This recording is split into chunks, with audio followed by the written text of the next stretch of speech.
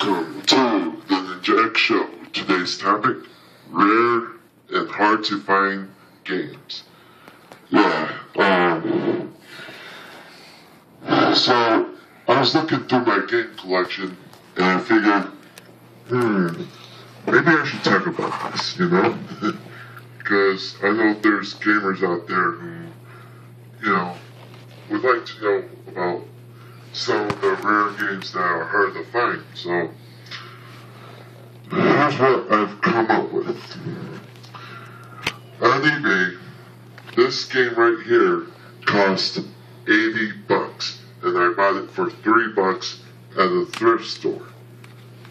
It's Power Stone 2 for the Dreamcast, and it's an amazing game. Up next is Splatterhouse for the PC. Now, this game, I bought it on eBay for $11, but I'm pretty sure it's worth more than that due to how rare it is. My guess, it's worth $300 or more. It's a perfect port of the arcade version of this game, and I played it, and I had to do something on my computer in order to get it to work, but yes, I was able to play it, and even though I couldn't understand the Japanese in the options menu, I was still able to get this game to play, and that was difficult, but I was able to get it to work. So yeah, it's a great game to have, even though I already have the arcade version of this game in my Splatterhouse game for the Xbox 360, I still prefer playing this on the keyboard, because it's easier to play as going through the obstacles in that game. So, there you go. Spider-Man and Venom Maximum Carnage. Now, yes, I know this game is very common, but how common is the red cartridges? Yes, this version is the red cartridge one. There's also a black cartridge version of this game, but the red one I think is a little hard to come by. I'm not completely sure, but if it's rarer than what they've produced, then yeah, I'm lucky to have a red cartridge instead of a black cartridge version of this game. Anyways, on to the next item, which is the GameShark Pro for the N64 version 3.3. Yes, this is very hard to come by, and it has this thing on the back, which I assume connects to the PC. But anyways, yeah, all you do is just add in codes, and it works fine, and that's what I love about this accessory, because it allows you to do things that you can't normally do on the video game, and that's what I love about this.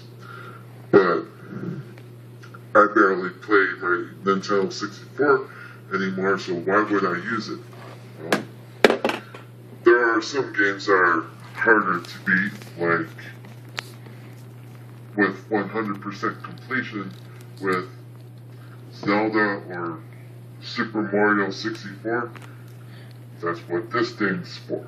It unlocks everything. So, there you go.